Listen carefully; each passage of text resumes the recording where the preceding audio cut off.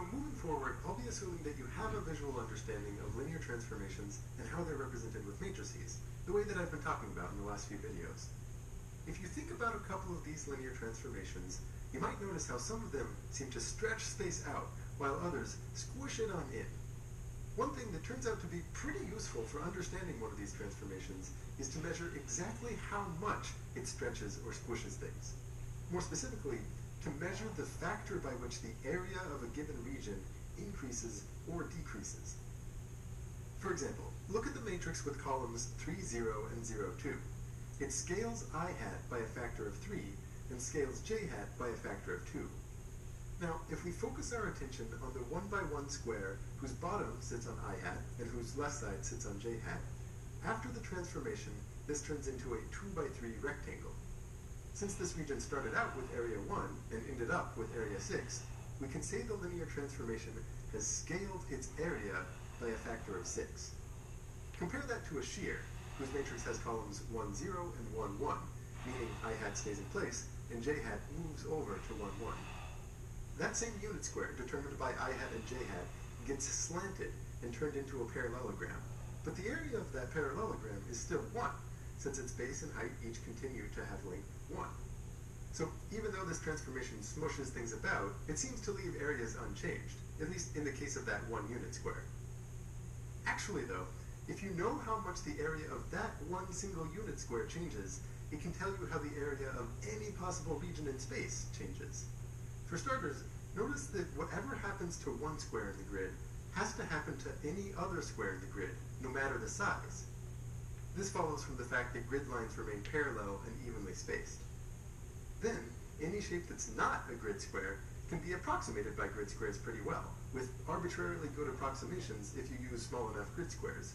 So, since the areas of all those tiny grid squares are being scaled by some single amount, the area of the blob as a whole will also be scaled by that same single amount.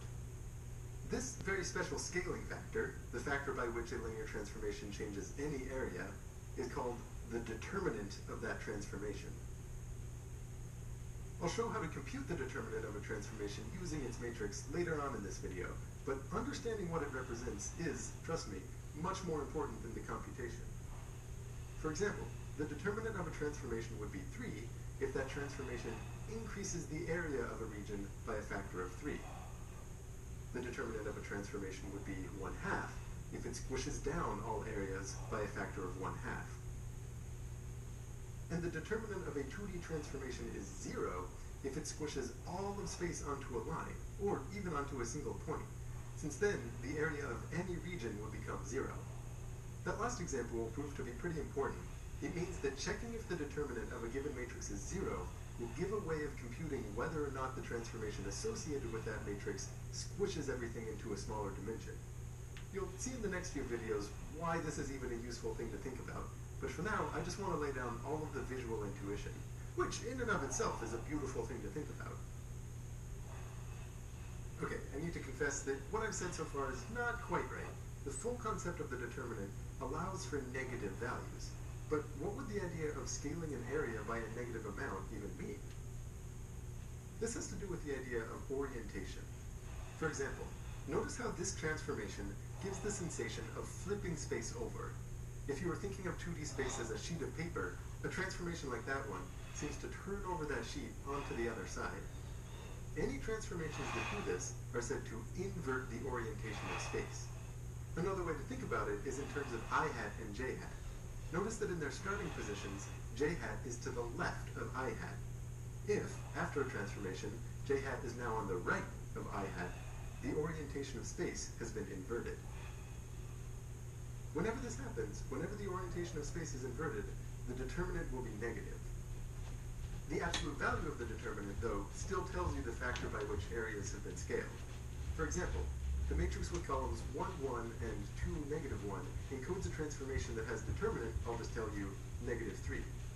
And what this means is that space gets flipped over and areas are scaled by a factor of 3.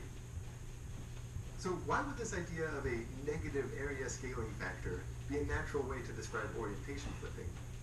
Think about the series of transformations you get by slowly letting I hat get closer and closer to j hat. As I hat gets closer, all of the areas in space are getting squished more and more, meaning the determinant approaches 0. Once I hat lines up perfectly with j hat, the determinant is 0. Then, if I hat continues the way that it was going, doesn't it kind of feel natural for the determinant to keep decreasing into the negative numbers?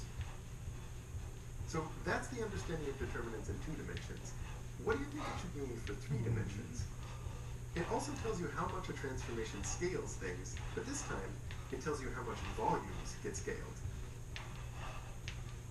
Just as in 2 dimensions, where this is easiest to think about by focusing on one particular square with an area 1 and watching only what happens to it, in 3 dimensions, it helps to focus your attention on the specific 1 by 1 by 1 cube, whose edges are resting on the basis vectors, I hat, j hat, and k hat. After the transformation, that cube might get warped into some kind of slanty cube. This shape, by the way, has the best name ever, parallelepiped, a name that's made even more delightful when your professor has a nice thick Russian accent. Since this cube starts out with a volume of 1, and the determinant gives the factor by which any volume is scaled, you can think of the determinant simply as being the volume of that parallelepiped that the cube turns into. A determinant of 0 would mean that all of space is squished onto something with 0 volume, meaning either a flat plane, a line, or, in the most extreme case, onto a single point. Those of you who watched Chapter 2 will recognize this as meaning that the columns of the matrix are linearly dependent. Can you see why? What about negative determinants? What should that mean for 3 dimensions? One way to describe orientation in 3D is with the right hand rule.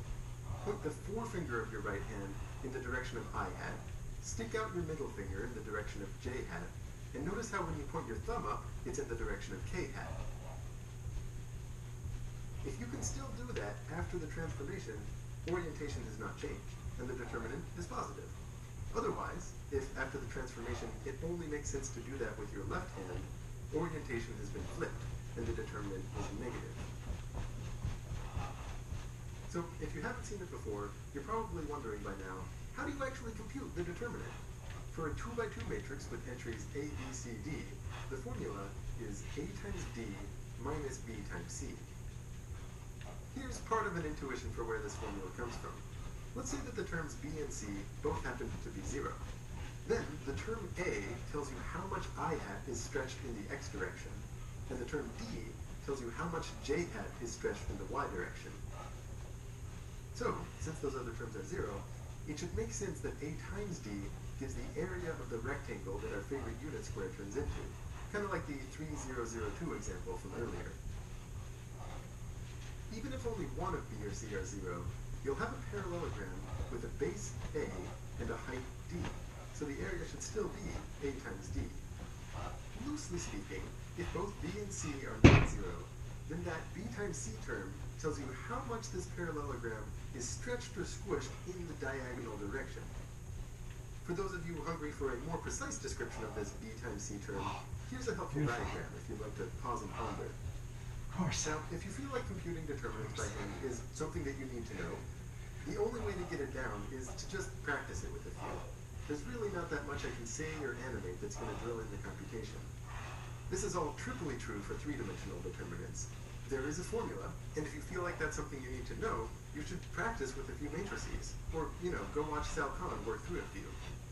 Honestly, though, I don't think that those computations fall within the essence of linear algebra, but I definitely think that understanding what the determinant represents falls within that essence. Here's kind of a fun question to think about before the next video. If you multiply 2 matrices together, the determinant of the resulting matrix is the same as the product of the determinants of the original 2 matrices. If you tried to justify this with numbers, it would take a really long time.